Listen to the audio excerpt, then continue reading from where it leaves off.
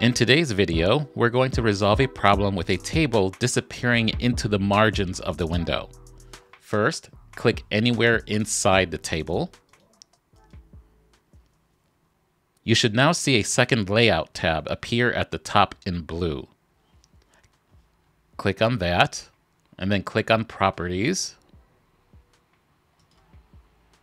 And then make sure you're in the Table tab, and you'll see down here under Text Wrapping, it's set to Around. This happens pretty frequently, sometimes accidentally, and it can pretty much mess up your table.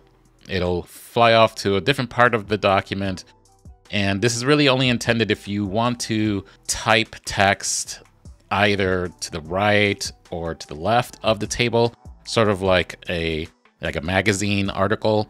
But most of the time, you probably don't want that. So make sure you click on None here under Text Wrapping, and then click OK. Now you'll notice it pulled away from the top margin. Sometimes this disappears even deeper into the margin, like you won't even see the header. Now, if you still can't see the left and right side of your table, make sure you're still in the Layout tab. And then click on Auto Fit here, and then click on Auto Fit to Window. Once you do that, your table should appear nicely inside the page. Now, after I do an auto fit, I do like switching back to fixed column width. This will allow you to increase the width of the columns individually. Otherwise, Word will try and help you out and adjust the entire table if you keep it at auto fit. So again, you want to switch to fixed column width.